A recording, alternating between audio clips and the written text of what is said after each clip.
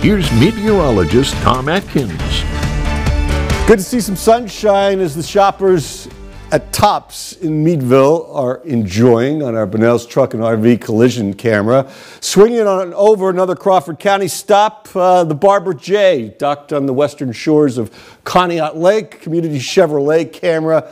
Nice to see the trees budding as well there. So let's get into radar. We've got nothing to worry about for much of the night.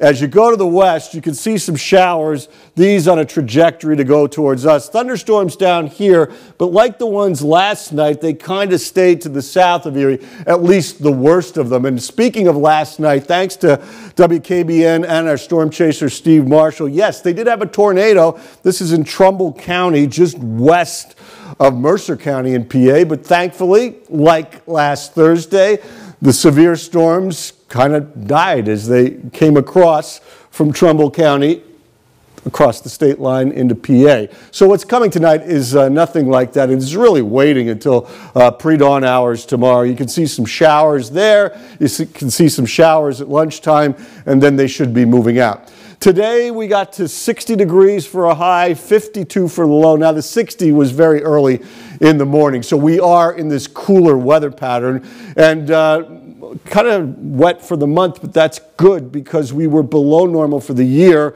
Now we're within a ½ inch, 3/4 of an inch of normal in Erie, PA. So showers return late tonight. They move out tomorrow afternoon as we said, an improving cool weekend.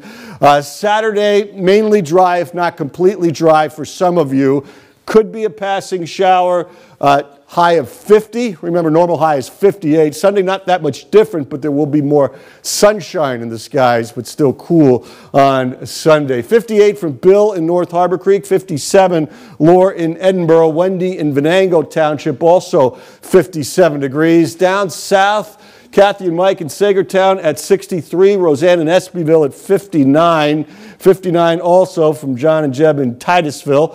Warren Fire Department at 60, Kathy in Youngsville at 59. So we're waiting for this thing to go through, and behind it, a little bit better weather, but you can see on the high temperatures, it's a cooler pattern that's coming back into the area. Now, the one good thing about that as you watch your computer model maps in motion is that that really suppresses your chances for severe storms when it gets cooler. This model says about 8 o'clock in the morning to Erie for the showers, and they're out by 2 or 3. And then as we go through into Saturday, we have sunshine, and then we have kind of a little bit of cloudiness coming down here, so some spots may pop a renegade shower, but don't expect that. Many of you will stay dry on Saturday with increasing sunshine, but still cool, as we said, for Sunday. Jet pinpoint for the lakeshore, increasing clouds tonight, chance of showers towards daybreak, 47 to 50 for your lows. South of 90 inland, Cambridge and Oil City and Union City, 48 to 51. Nice evening, maybe some showers towards daybreak. Should stay dry. Chautauqua, Warren, Forest, McKean in the mountains, 45 to 48. So for tomorrow, clouds, showers in the morning. The sky's brighten later. We'll go with low 60s tomorrow night. It's dry, it's chilly, 36 to 41. As advertised, Saturday maybe a couple of drops. Other than that, more sunshine Sunday and Monday.